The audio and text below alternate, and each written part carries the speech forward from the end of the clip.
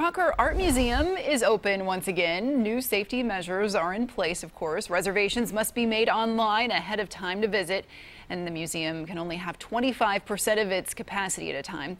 Museum staff members say it can be a lot of work to plan and move exhibits around, but they were up to the challenge. That we were able to extend the Todd Shore exhibition that we're standing in now through January. It would have closed during quarantine and nobody really would have been able to see it. And once you're inside, you can stay as long as you like, they say. The new hours are Thursday through Sunday from 10 until 5.